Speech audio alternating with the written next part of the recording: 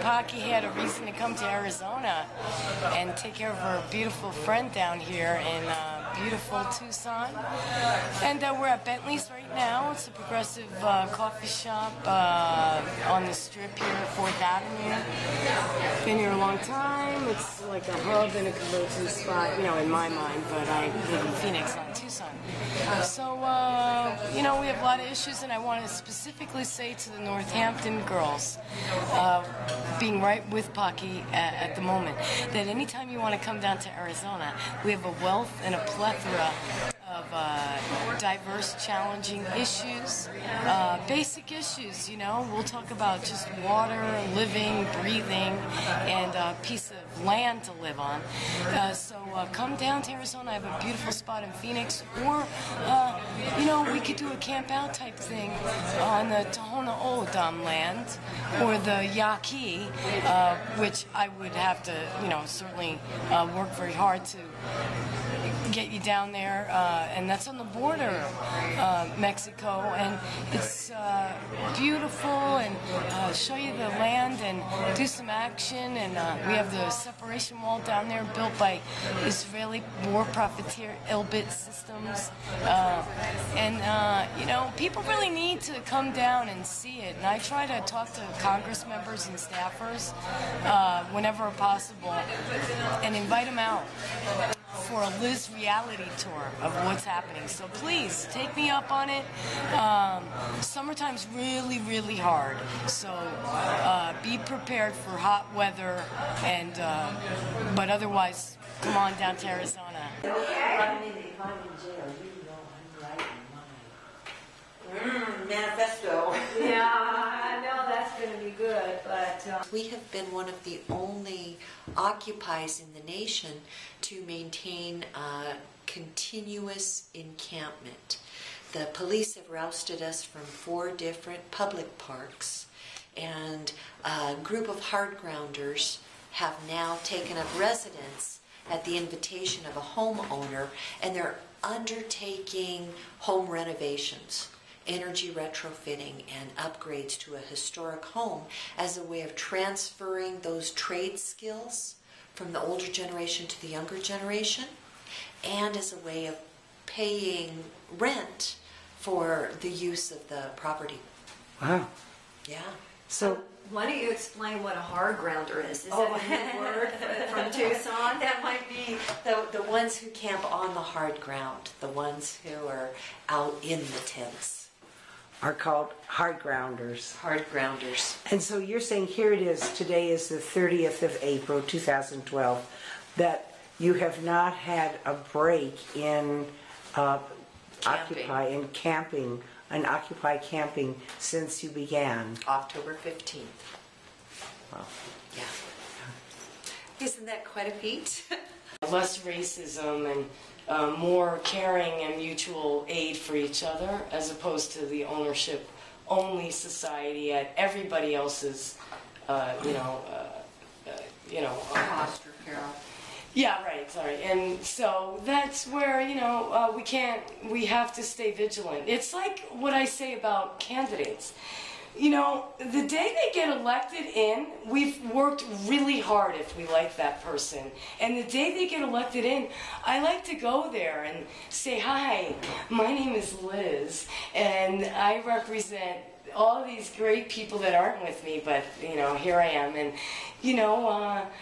this is what we expect. And so we have a very strong burden, especially in Arizona, because the politics are so bad, and we are ground zero for the experimental everything with regard to racism, voter rights, corporate ruination of our water systems and everything, apartheid, everything's here. So as citizens, once we awaken, we have to do more, because it is just so bad here. Speaking of doing more, Liz, would you be willing to run for office? You are a great spokeswoman. Thank you. So, I think that one day, I'd love to. One of these days coming right up. I'm helping clean election candidates right now and always, and for the past 10 years have. So basically, I'm helping Paul Newman secure re-election, Sandra Kennedy, and Marcia Bushing get elected. And there goes a lot of work into that. You can't think of yourself when you're helping others. You would make a great I had a DUI in 2004, and it just has been torture in this state. I was targeted, and the police kept my license away for a long time because they could.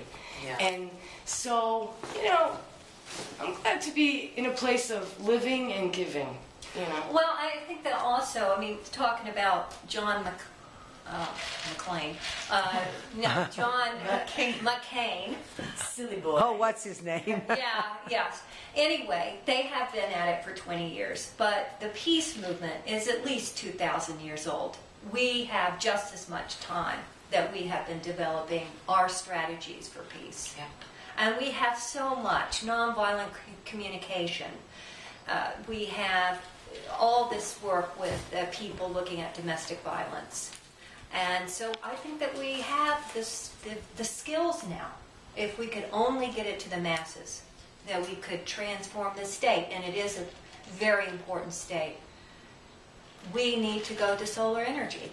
That's clear in this state. If we did that, we could get rid of the military-industrial complex. That's right. And so those are the powers we're up against. So we know we're not. You down here in Tucson, you great people that have been at this for so much longer than me. We've got Raytheon and Lockheed. They get exemptions. And it's unfair the way the practices work, and not pay taxes and all this, and then get to give like little kids a school book bags or whatever with Lockheed on it, and they did their part. And we don't like that. It's terrible. Even though it is something good, and we couldn't give possibly 1,000 book bags or whatever. So you've been at it for so long, and really every bit makes a difference. With, you know, before I even was aware you were doing your thing, I met you all, and, you know, it's come a long way. It has. Right? It has. And then Yeah, it's just- Occupy has this lovely office now. How do you like being here? I love it. This is what we're doing for May Day. We're doing gratitude bombs. Uh-huh. For those people, you know, who aren't able to take off from their jobs. So we're going to let them know what we've got here. I take cards and reshape them into little gift boxes. Here, this one is, this is a baby zebra from the Reed Park Zoo in Tucson. Can you see that? Yeah. And in there we have a Reese's peanut butter cup. And a little button, we are the 99%. And then a little flyer that tells how you can participate part-time in Occupy, that you don't have to sleep in a tent to be a part of it. Oh, can I give that to one of my friends, Joe? Yes. Oh my gosh, yeah. He told me he's not going to be able to join the strike because the Tucson Symphony Orchestra is not striking. Oh, Jeff. Okay. Yeah. Yep. And he said he'll strike when everybody else does. He should grow up. Huh? Yeah. I just made a rude comment about he should grow a pair. A pair? Talking about the laboratories and drone, Mayor Stanton, a newly elected Democratic mayor who I'm extremely pleased with, he wrote a great article in the paper today about sustainability. He has mentioned, scary enough, that he wants Phoenix to get that drone laboratory they're talking about. In Phoenix, that's District 4, Ed Pastor's district, and we will be resisting. You know, so it's good to know what our mayors are talking about and making these connections today. I engaged my mayor and city council on that issue. I know you did. I try. Mary DeCamp is a one-woman team. She ran for mayor more than once, I believe. No, just mayor once and city council. Okay, and Or 3 cities. many other hats. So, you know, if anybody, I don't even have to call Miss Mary DeCamp because I know she and Libby and others are on the phone thinking the same thing I'm thinking, I'm sure. But you know, it's so nice to have that sense of solidarity and sharing that with such wonderful women.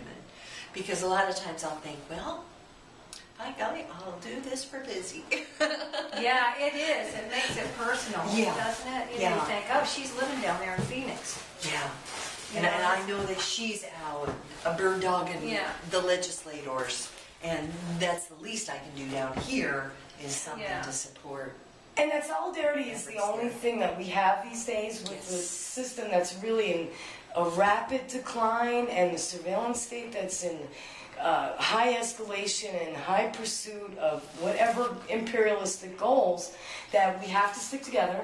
Solidarity means everything. And, your struggle has to be mine because we're together and we really have to really make good friends because this is a 10, 20, 30-year thing. We didn't get here overnight. John McCain, John Kyle have been in there decades, over 20 years each. Yeah. They're not the only one. Obviously, we talk about them because they're representing us poorly, or, we didn't get here overnight. So there's going to be an enormous amount of work and sacrifice. Alec And we has need- been at it for decades. 4 decades. And we've got to adopt their practices of that grassroots organization. They're running more candidates. They can recruit people to step up, to run for office, and that's how they control our legislatures. So, I want to start a legislative watchdog group here in Tucson as part of Occupy the Arizona Legislature. Okay, you let me know what you're doing. I'm already there. Just send me a note 'cause and you I'll know the people. Yeah. And I love it when I go there now. I just take the sign everywhere and I just stand at the Capitol. I dress up and I put lipstick on now.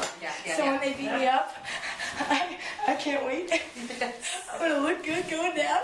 And Other lady. I just stand there and the police come and they say, Liz, what is Alec? And I say, guess what? Everybody here knows what Alec is. Why don't you go ask him or her? And, I make them work a little. But, they all know. And I just stand down there. It's the greatest thing. I take this sign everywhere. That's beautiful. We went through the process. We took it to the GA. We asked for permission. We spelled out the justification for the office. We have been contacting individuals for monthly pledges to support rent, and it's a heck of a deal. We pay $250 a month. We get our office space with free Wi-Fi. We get access to the courtyard and the conference room. It's in a beautiful, historic YWCA building. So our neighbors here are the progressive nonprofits, the people who are working for immigration rights and the environment and all sorts of economic issues. And Well, you even have a congressperson here, don't you? we do.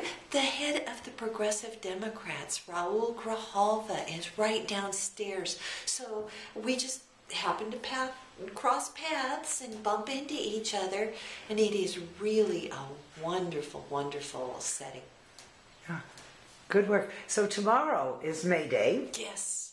and you're involved in the happenings here. What's happening in Tucson for May Day? Yes, we're Occupy Tucson is involved from early morning till late at night.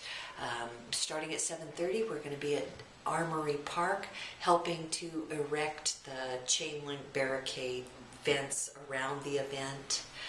Then we are going to gather at Greyhound parking lot and rally there, and then at 10 we'll have a march from the Greyhound parking lot to Armory Park. And once we get to Armory, there's going to be speakers and games and activities and tables and outreach. And then on into the night, I think we're even planning on having a movie after dark there.